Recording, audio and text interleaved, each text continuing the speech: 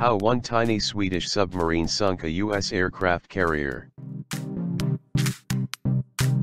In 2005, USS Ronald Reagan, a newly constructed $6.2 billion aircraft carrier, sank after being hit by multiple torpedoes.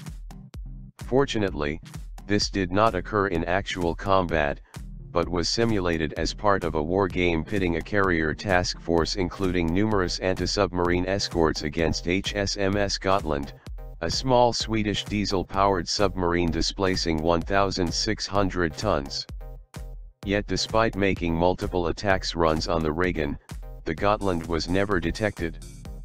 This outcome was replicated time and time again over 2 years of war games, with opposing destroyers and nuclear attack submarines succumbing to the stealthy Swedish sub.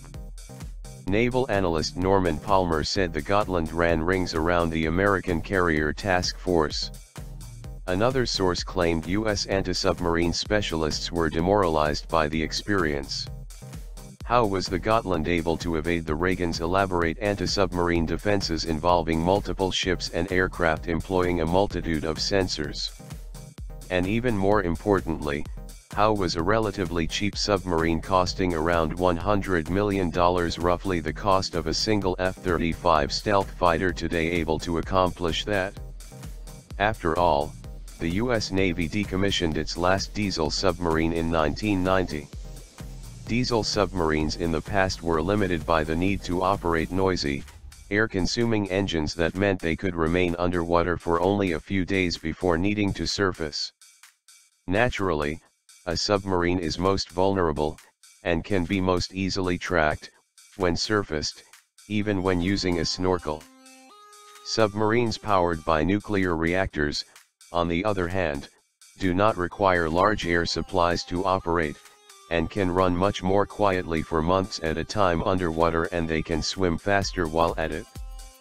However, the 200-foot-long Swedish Gotland-class submarines, introduced in 1996, were the first to employ an air-independent propulsion system, in this case, the Stirling engine. A Stirling engine charges the submarine's 75-kilowatt battery using liquid oxygen. With the Stirling, a Gotland-class submarine can remain undersea for up to 2 weeks, sustaining an average speed of 6 miles per hour, or it can expend its battery power to surge up to 23 miles per hour. A conventional diesel engine is used for operation on the surface or while employing the snorkel. The Stirling-powered Gotland runs more quietly than even a nuclear-powered sub, which must employ noise-producing coolant pumps in their reactors. The Gotland class does possess many other features that make it adept at evading detection. It mounts 27 electromagnets designed to counteract its magnetic signature to magnetic anomaly detectors. Its hull benefits from sonar-resistant coatings, while the tower is made of radar-absorbent materials. Machinery on the interior is coated with rubber acoustic deadening buffers to minimize detectability by sonar. The Gotland is also exceedingly maneuverable thanks to the combined 6 maneuvering surfaces on its X-shaped rudder and sail, allowing it to operate close to the seafloor and pull off tight turns. Because the stealthy boat proved the ultimate challenge to U.S. anti-submarine ships in international exercises, the U.S. Navy leased the Gotland and its crew for 2 entire years to conduct anti-submarine exercises. The results convinced the U.S. Navy its undersea sensors simply were not up to dealing with the stealthy air-independent propulsion boats. However, the Gotland was merely the first of many air-independent propulsion-powered submarine designs, some with twice the underwater endurance. And Sweden is by no means the only country to be fielding them. China has 2 diesel submarine types using Stirling engines. 15 of the earlier Type 039A Yuan class have been built in 4 different variants, with more than 20 more planned or already under construction. Beijing also has a single Type 032 Qing class vessel that can remain underwater for 30 days. It believed to be the largest operational diesel submarine in the world, and boasts 7 vertical launch system cells capable of firing off cruise missiles and ballistic missiles. Russia debuted with the experimental Lada-class Sankt Petersburg, which uses hydrogen fuel cells for power. It is an evolution of its widely produced Kilo-class submarine. However, sea trials found that the cells provided only half of the expected output, and the type was not approved for production. However, in 2013 the Russian Navy announced it would produce two heavily redesigned Ladas, the Kronstadt and Veliki Luki, expected by the end of the decade. Other producers of air-independent propulsion diesel submarines include Spain, France, Japan, and Germany. These countries have in turn sold them to navies across the world, including to India, Israel, Pakistan, and South Korea. Submarines using air-independent propulsion systems have evolved into larger, more heavily armed and more expensive types, including the German Dolphin class and the French Scorpene class submarines. The U.S. Navy has no intention to field diesel submarines again, however, preferring to stick to nuclear submarines that cost multiple billions of dollars. It's tempting to see that as the Pentagon choosing once again a more expensive weapons system over a vastly more cost-efficient alternative. It's not quite that simple, however.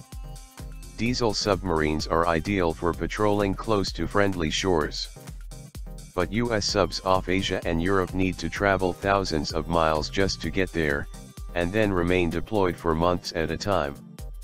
A diesel submarine may be able to traverse that distance, but it would then require frequent refueling at sea to complete a long deployment. Remember the Gotland? It was shipped back to Sweden on a mobile dry dock rather than making the journey on its own power. Though the new air-independent propulsion-equipped diesel subs may be able to go weeks without surfacing, that's still not as good as going months without having to do so. And furthermore, a diesel submarine with or without air-independent propulsion can't sustain high underwater speeds for very long, unlike a nuclear submarine. A diesel sub will be most effective when ambushing a hostile fleet whose position has already been cued by friendly intelligence assets. However, the slow, sustainable underwater speed of air-independent propulsion-powered diesel submarines make them less than ideal for stalking prey over vast expanses of water. These limitations don't pose a problem to diesel subs operating relatively close to friendly bases, defending littoral waters. But while diesel submarines may be great while operating close to home, the US Navy usually doesn't. Still, the fact that one could build or acquire 3 or 4 diesel submarines costing $500 to $800 million each for the price of a single nuclear submarine gives them undeniable appeal. Proponents argue that the United States could forward deploy diesel subs to bases in allied nations, without facing the political constraints posed by nuclear submarines.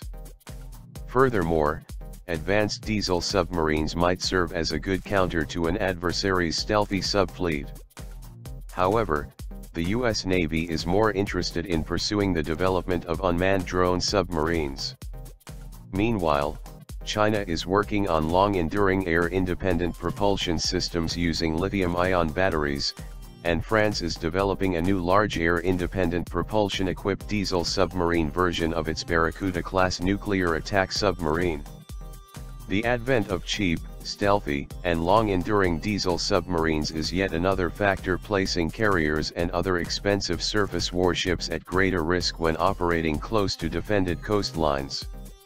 Diesel submarines benefiting from air-independent propulsion will serve as a deadly and cost-effective means of defending littoral waters, though whether they can carve out a role for themselves in blue water naval forces operating far from home is less clear.